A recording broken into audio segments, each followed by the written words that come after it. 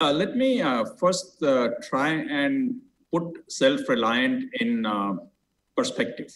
Uh, Self-reliant to me means that we should not be at the mercy of any other country to meet our requirements or to grow economically or socially. So self-reliant doesn't mean that we go into a cocoon. It doesn't mean that we don't import anything, because if we don't import anything, we probably won't be allowed to export anything, and that will isolate us. And the world today is a connected world. What we need to make sure is that we export more than import. And today, at least in manufactured goods, it's the other way around, where we import 25% more than what we export. And we need to turn that around and export more. But we certainly should not get into a mindset that India should stop importing completely, because there are things that others can do better than we can. And there's no reason for us to be doing things that we are not good at. We should do things that we are good at and become better at things that we are not so good at. And let's not take any sort of ad hoc knee-jerk reaction to self-reliant, because it does not mean that we don't import. It just means that we become self-reliant, not depend on others, and gradually increase our export and reduce our import. Okay. If I look at the Indian manufacturing sector, a sector which you proudly represent, there have been only two success stories. One, autos, stroke auto ancillary, and second is pharma. Now, auto is a very complicated sector. It's a massive management of supply chain, and pharma again is a massive management of technology plus supply chain. If India has managed to excel at a global level, both in auto and pharma, how come India at a manufacturing level in other basic industries is still suffering? See, one can look at many things, and different people may have different sort of view on it. But my view is very clear that first of all, the reason auto and pharma have succeeded the way they have succeeded, and yes, there are success stories of industries in India, is because there has been a very clear, coordinated effort between the industry and the government, where the government has supported the industry to grow, and industry has invested and has come forward to say, how do we become globally competitive? And it does not happen in one day. If I go back to auto industry to the days of when Maruti came in, we were hardly an industry. And it is over the last 30 or 40 years that we have gotten to a point where we are absolutely what one would define self-reliant. We probably import as an industry no more than 5 to 7% of what goes in our cars, and we export about that much. So we are certainly self-reliant, but it has happened step by step. If I go back to 80s, India didn't have competitiveness at all in terms of making components. And the first step was to just become competitive. The second step was to bring in technology. The third step was to start exporting. So it all happened in a very planned, and I cannot say that somebody sat down and wrote this down and said this is a strategy. But certainly if you look back and if you do a case study of how an industry has really come from nowhere to becoming a global level industry, both for pharma as well as for auto, I think you can write case studies very clearly and demonstrate what has happened. Now, we need to do the same thing for other industries. And there are some that are coming forward. For example, the mobile industry. Right now, a lot of focus on that, that's getting towards self-reliance. But there are many other industries that are fragmented, where there are no national champions. You do need large players. Of course, you need MSMEs. You need to support MSMEs. But without large players who will lead the way, it is very difficult for the industry to have the complete wherewithal, to have the competitiveness, to have the technology, to have the ability to attract markets, to ability to grow the demand. And government has to work very, very closely. And you will see the departments of government which are very proactive and supporting the industry. Those industries are moving forward and doing well. And I'm very happy to see that there's a lot more of that happening today than happening, say, 2, 3, 4 years ago. Now, India has a couple of obvious challenges, which is land, labor, high cost of capital, and high taxation. The taxation issue is addressed, but on the other fronts, which is land, labor, and high cost of capital, do you think we are nowhere close to what global manufacturing hubs are? So again, Nikun, this is obviously a very major issue for us to resolve, because I don't believe that long term we can make Indian manufacturing competitive by imposing tariff barriers or by imposing license. Long term, we have to be able to be competitive in the market. Similarly, export cannot happen in a big way unless we are competitive at the global scale. Now, competitive means two things. One is cost, and second is technology. If we do not have the technology that is equal to best in the world, we will never be close to best in the world. And that's one area where we have to do a lot of work. And technology doesn't mean that we have to do it all ourselves. Again, self-reliant doesn't mean that we should do everything ourselves. Technology also can come from outside, can come from joint ventures, can come from licensing, can come from buying, whatever. So that's one piece. But the second piece that we really need to focus on is the cost competitiveness. Now, we have problems in many areas, which is a cause for it. Some of it the industry has to fix. Some of it the government has to come in to help the industry to fix. And I will take the top 3 or 4, and there are many. Number one, I think for India to become cost competitive is the logistic cost and infrastructure, where we are really amongst the sort of, I would say, bottom quartile of all major nations. The speed at which the cargo can move from point A to point B, especially for import and export, and the cost of moving the cargo in India is amongst the highest. And that has to come down. We have to really look at the root cause of why that is so and bring it down. Second area that makes us non-competitive is the cost of industrial power, where overall India is at a weighted average level, perhaps same as most other countries and maybe even lower. But when we look at industrial power, because of cross subsidy, India is more expensive. And in many goods, power is a significant input cost, and therefore that makes us non-competitive. The third one, I would say, are taxes. And while we have this scheme called RoDTEP, R-O-D-T-E-P, I think recently announced a scheme, and that will help us to not import or not export taxes. But it's very important that we don't make our goods more expensive for export because of internal taxes and levies. Of course, taxes and levies have to be there. Government has to earn revenue, but we should not let that make us non-competitive. So that's sort of what the government has to focus on. But if I come back to industry, the thing that industry needs to do, the biggest problem that we have in why we are not competitive is not having a large scale. If you look at China, China was not built in one day. China was built over a decade, over 2 decades, 3 decades, with a fairly focused approach on building scale. And in manufacturing, by and large, scale you cannot sort of offset in terms of cost competitiveness. And India, in very few, auto is one example, pharma is another example where we have scale. But in many, many industries, we do not have scale. And therefore, industry has to come forward. There has to be national champions who will take a leap of faith, if I could call it, and put in investment to make large scale infrastructure available for any given sector. So that's number one. Number two, productivity. While we talk about low labor cost on a per hour basis, but I don't think India has reached the level of productivity that one requires to be truly cost competitive. And we need to focus on that. That's the responsibility of the industry. Third is quality. Again, much, much better than what we were 20 years ago. But there are still gaps. And we need to make sure that no good leaving the shores of India ever has any quality defect. And for that, we'll have to raise the standard of quality even for domestic consumption.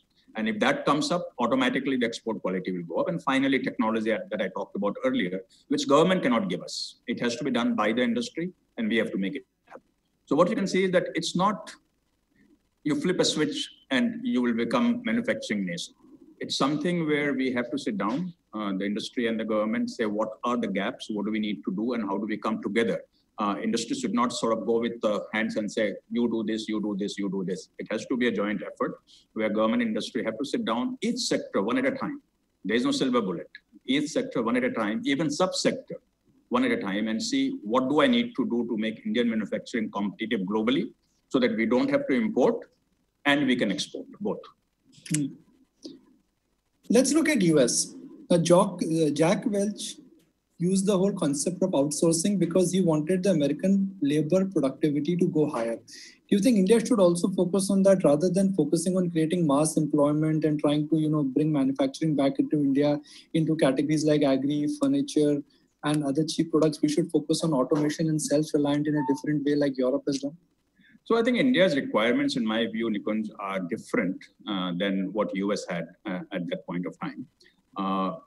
for India, one of the biggest concern has to be, long-term concern has to be creation of jobs, employment.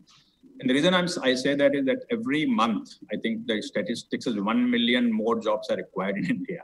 And that's a lot of jobs to be created. That is number one. But the second bigger challenge is that agriculture is supporting 40-45% of Indians today. And agriculture economy can never be large enough to give prosperity to 40-45% of Indians. And therefore, lesser number of people have to depend on agriculture. And when they lesser number depend on agriculture, they will need jobs somewhere else. So our need for jobs is much more in the long term than 1 million jobs per month. And therefore, as we look at manufacturing growth, we have to focus on the industries that will create employment. And that has to be a number one priority. And not just create employment, but create employment in semi-urban and rural areas. Because urban migration, as we have seen now with COVID-19, is not sustainable. We have to create jobs in semi-urban and rural areas. And for that, we have to pick those industries to support and grow manufacturing industries where such jobs will be created. Let's talk about agriculture. You mentioned the numbers that how much of population is dependent on agriculture, but one would argue that agriculture is one sector where the government control is perhaps the highest at every level. At a time when most of the countries are now trying to be self-reliant in food security because of the COVID crisis, even a country like US is trying to do that. Do you think this is a low-hanging fruit? When I say literally fruit to be plucked. So let me say yes and no. First of all, I'm very happy to see the way the government, in the recent announcements that were done by the Honorable Finance Minister, is beginning to decontrol agriculture, right? And letting the farmers earn higher revenue, putting the investment into the farm gate infrastructure, very positive. Putting investment into, say, animal husbandry, putting investment into fisheries, very focused. And if all of the things that are announced in agriculture are done in true letter and spirit, I think it can transform Indian agriculture. I have no doubt about that. But the problem is that if you transform Indian agriculture and if you double the output, that doesn't mean that farmers will become rich. What that means is the prices will crash. Right? So if you're going to double the output, which can happen, doubling the output in India is not very difficult because our productivity today is very low. And with some intervention by government, some intervention by corporates, some kind of, having larger farms, using technology, using equipment, we can easily double the output. But that does not help because that will, like I said, prices will crash. Therefore, if you were to double the output, you have to significantly increase export in agriculture. And agriculture export, as you know, is always politically sensitive thing for every country. Because farmers lobby in every country will create a hue and cry if their rosy roti is hurt. And therefore, the thing to focus on in agriculture, in my view, humble view, and I'm not an expert in this, is to focus on food processing. The food processing is the big opportunity in India, huge opportunity in India. And if we can really focus on food processing and make processed food export, then I think the farmers benefit. We'll then be able to increase the output, benefit the farmer, and processing will create manufacturing jobs. But I'm very happy to say, Nikunj, that in the last 3, 4, 5 months, I'm seeing a significant activity and interest, serious interest on the side of the government to look at all of these things that we're talking about today. The kind of dialogue that the industry has had with the government in the last 3, 4 months, in my 26 years of working in India, I have not seen that before. And the kind of time that the senior ministers are investing in understanding the industry's views on each of these things is, again, something that has never happened before. Perhaps it's because of COVID-19, we are all at home, and therefore it's easier to talk, and everybody has more time, less travel, nobody's going anywhere. So that allows that. But all the same, we are having very serious dialogue in many sectors with the government. Industry is delighted with the kind of attention that manufacturing is getting today. And I think if something has to happen, it has to happen in the next 9 to 12 months. If we do not transform manufacturing in India, including the food processing which comes from agriculture. So I went a little bit off track. But if you don't transform manufacturing in India the next 6 to 12 months, we never would. This is the opportunity for us to do it. The time is right because there is a little bit of anti-China feeling all around the world. Companies want to come out of China, but we have to attract them to India. Going out of China doesn't mean coming to India. We have to attract them to India, and for that, a lot of things have to be done, and everything is known. It's just a matter of now, how do we make it happen? How does the industry come forward? How does the government come forward, both state and central government, and make it happen? I don't think India has had an opportunity for manufacturing like what we have today. Okay. So final question, you are one group which in a sense has a very deep understanding of software, manufacturing, consumer, hospitality. Last 15, 20 years, every Indian group has become outward looking. They've gone global. Would you say, just to put it very, big picture scenario, it is time to become inward looking, and when you have to invest right now, you would be investing in more Atmanirbhar and inward looking businesses? I don't think, Nikunj, it's either or. I think it's both. Like I started off by saying that we should not become isolated. We should not become isolated. America didn't become great by being isolated, right? America, in fact, opened its border for trade before most other countries did.